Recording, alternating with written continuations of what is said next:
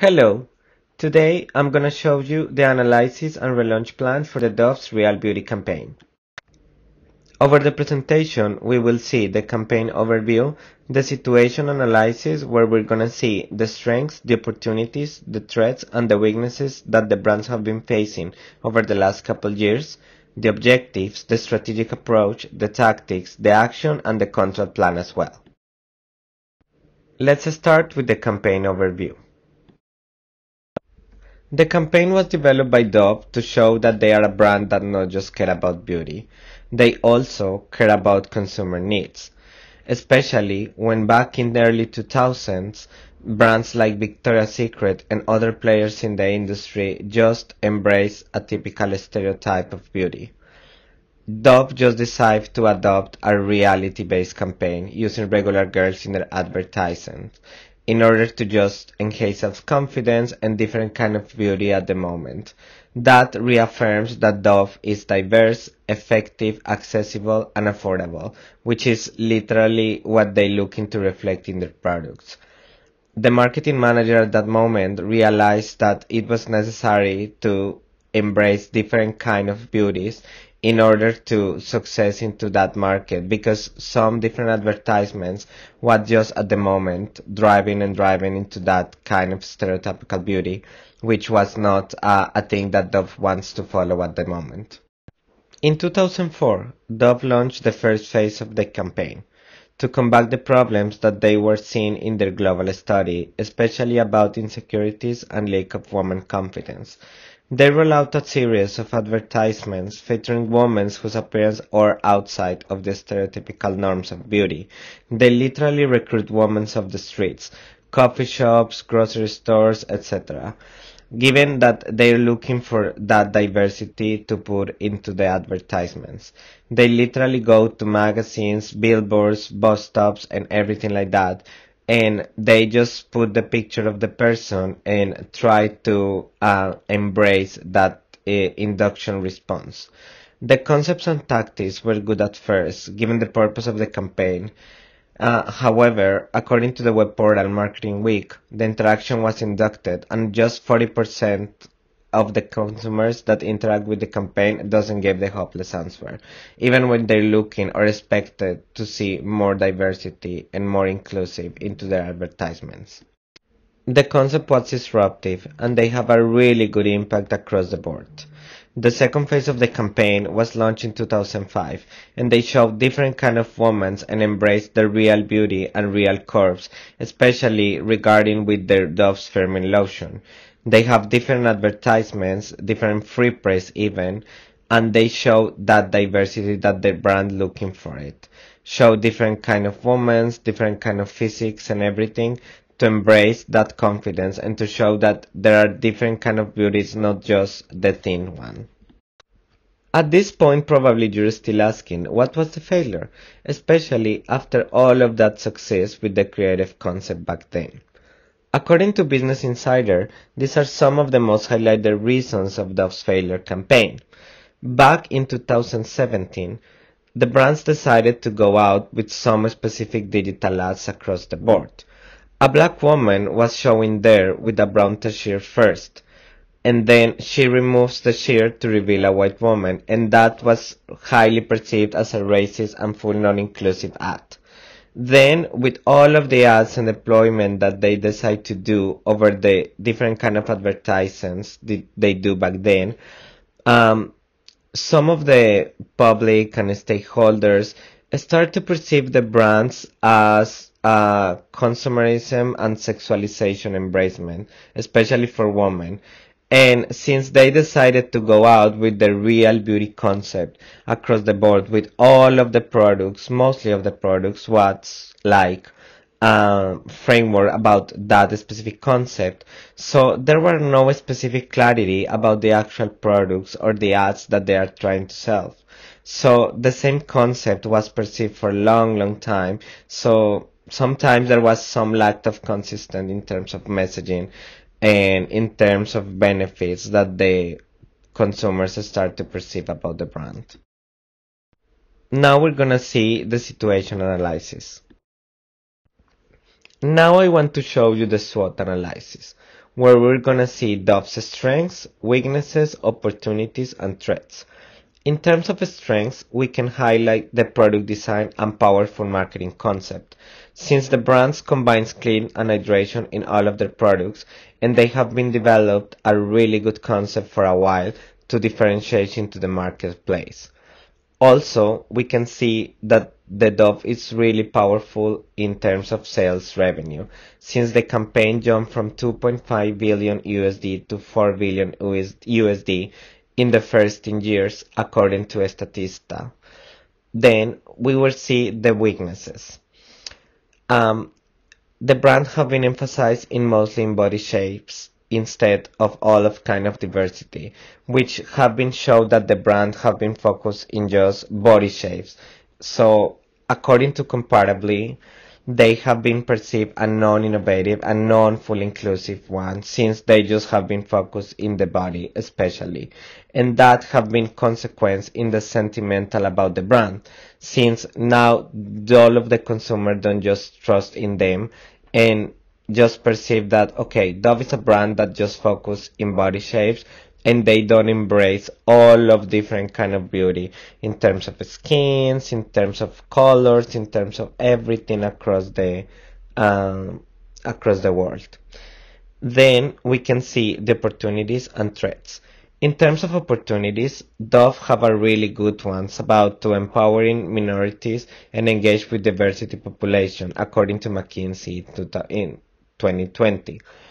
Also, they are the most preferred soap bars in the US and are Unilever's best-selling product. The consumers are looking right now to build long-term relations with the brands and they feel identified.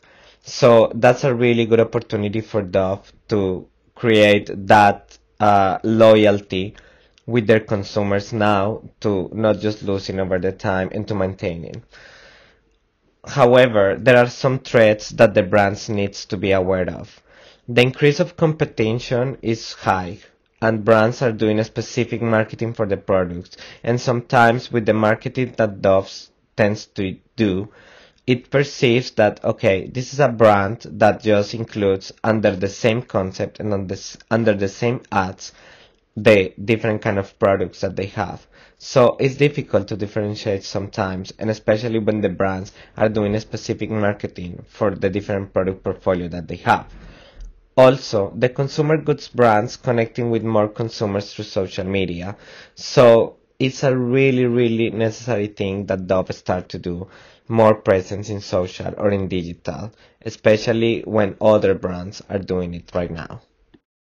Consider the situation analysis. Now I would like to show you the proposed objectives. The proposed objectives have been developed by the SMART methodology and considers base philosophy and mission as well. The first one is about increased consumers interaction for Dove's Instagram and Facebook by 50% within 12 months. The second one is receive 1.5 million visitors per month from Google and Bing organic campaign results by the end of the year. And the third one is reduce bounce rate below 40% for all traffic sources within 12 months. These three objectives are aligned with the mission of Dove to work to make beauty a source of confidence and positive and body image, and will help to show them are like a diversity and inclusive brand and increase their awareness and engagement with the consumers as well. Now I want to show you the proposed strategy. This is Megan Rose, a 33-year-old optimistic woman who lives in London with her husband and her kids. She is an emotional person who guides herself by her perception. She works out sometimes over the week, likes to eat healthy, and are always looking to be productive and stay up top of the things. Some of her frustrations are about her hectic and busy lifestyle, which doesn't help much in her beauty routine. She always looking to have productive routines and quit eating junk food, despite how challenging she finds it. Some of the brands she likes includes Primark, Zara, Dove, and Tesco, and she always preferred the online and social media channels instead of the traditional ones. The strategic approach will be developed through the following factors and will be a consumer engagement strategy. According to Dove's website, just 70% of women don't feel represented in media, and 40% of women worldwide describe themselves as beautiful. The social media growth and boom over the last several years, and the fact that consumers are always looking to interact with the brands through these channels are important reasons for Dove to be part of the community as well. Given that Dove is a really powerful brand that has been creating a stronger message over the last decade, the use of available resources and the messages around diversity and inclusion will be definitely powerful tools to embrace the brand opportunities to minimize the threats and weaknesses. Consider the situation analysis, the objectives, and the strategic approach. Now I want to show you the proposed tactics for Dove's relaunch campaign. Here we can see a quick overview of the tactics and how they are well connected with each objective. The first one is about social media marketing, where we will be using Facebook and Instagram mainly, including digital ads, influencer marketing, and giveaways to achieve the first objective. Then the second one, we will be optimizing the website to be on top of searchers like Google, Bing, and Yahoo. This will be making through keyword planners and other useful Google tools that we can see on the slide. And to achieve the third one, we will be doing content marketing, especially to engage with consumers and reduce the bounce rate by the end of the year. In terms of social media marketing, the Instagram feed will be transformed to promote self-confident messages and positive lifestyle. Some hashtags like Defined by Myself and Stay Real with Dove will be part of the campaign in order to embrace brand's philosophy and increase the awareness and engagement. The consumers will be encouraged to use the hashtag to have a chance to win a basket of Dove products. Some of the proposed themes that will be developed through social media includes beauty that inspires confidence instead of anxiety and the digital disruption to embrace reality versus online beauty. Influencers like Grow with Joe and Ashley Rose are potential options to be part of the campaign, especially to spread the messages and increase the consumer's interaction with the brand. Here we can see some of the examples that will be included in the social media post, when we embrace the uniqueness and the different kind of beauties according to the tactics proposed previously. For web optimization, we will be creating internal and outbound links to improve performance of the different pages. The website will be connecting with Google Analytics to be able to monitor the performance and adjust if it's necessary. The website will be optimized with keywords like real beauty, soft, body care, skincare, confidence, etc. And some long terms like discover a world of beauty and confidence is your most powerful feature will be included as well. Also, UTM sources will be included into the sites to do a proper tracker.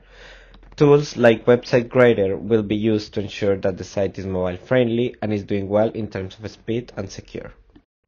About content marketing, some relevant topics like digital or distortion, myth or reality, and 5 real tips to embrace your confidence will be included into the site.